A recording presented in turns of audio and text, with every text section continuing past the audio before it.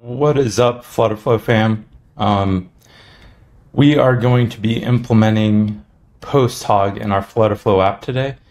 I did this last week, I think, and it was pretty simple. Yeah, you can see first seen 7 days ago. So what we're going to do is three things. Read the docs, follow the docs, and then test how to hack FlutterFlow's code. So if we look at the docs right here for the Flutter SDK, we're just going to go ahead and add our dependency, and that can easily be done through our settings here and our project dependencies. And if we scroll down, yes, I know I have a lot. You can find it. Oh, those are the FlutterFlow ones, and you can see right here I have PostHog Flutter 4.0.1. Just before recording this, I noticed that there was an update, so I went ahead and upgraded it. And what we're going to do is follow, whoops, let me refresh that here. Okay, there we go. So we're going to need to add this to our Android manifest. And one thing to note is that we're going to want to look at the session replay installation, because that's the main reason I'm using it, other than the events, is that I want to be able to view how my users are using the app. So, and what I mean by that is this. So you can go ahead and see live recordings of what your users are doing inside your application.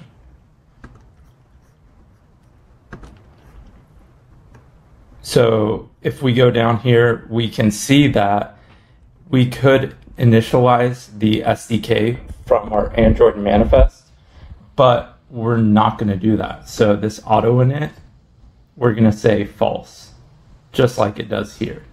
So because we're going to manually initialize it. Okay, so we're going to need a PostHog initialize action, and go ahead and add all of these additional stuff. We'll get to that in a second, but we're going to need to configure the session replay in the initialization action. So go ahead and just follow everything here. It's going to be, we're going to need one action for both iOS and Android. You don't need one for each, but you will need to edit your info.plist, and we're also going to use the auto init false key here. And if we keep going down, I'm not using web, so I didn't set it up for web, but you can go ahead and follow that as well. And then it gives you some information on how to capture events, and all this auto capture stuff is included by default. If we go and look at my events here, you can see some of them. So application background, stuff like that. So the only thing I wasn't able to get working is screen. So screen tracking, and it says it should work with GoRouter, which is what FlutterFlow uses under the covers for its navigation, but I wasn't able to get it to work. If anybody in the comments was able to, I would love to hear from you. And we can identify users, and this is all very clearly laid out within the documentation. I'm using that one as well. So PostHog identify, and then I'm just passing in a first login date for it. So now let's go ahead and dive into the code. So if we scroll down here, let's move me up here. So we have our Android manifest, and then if we scroll down, we can see the PostHog configuration. So we're saying debug is false, we're saying auto init is false, and that's pretty much it. You want to make sure this is after your activity. And Same for info.plist.